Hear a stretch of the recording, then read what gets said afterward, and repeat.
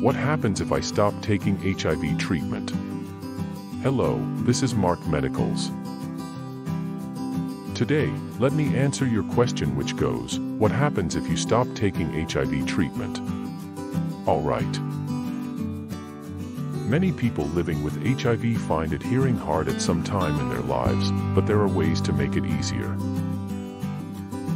Likewise, if you are suffering side effects, you can switch to treatments that better suit you. Several years ago, a very large study reported that stopping treatment increased the risk of serious complications.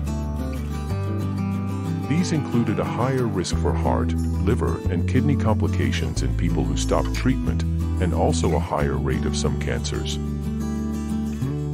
If you decide to stop treatment, your viral load is likely to rebound within a week or two.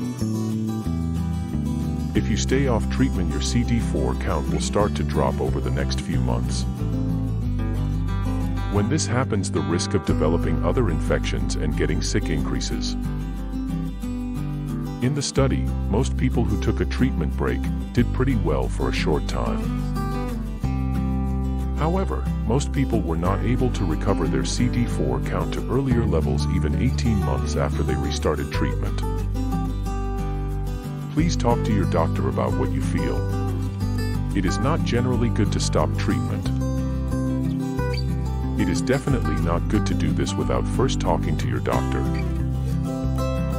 If you found this video useful, kindly support the growth of this channel by hitting that subscribe button.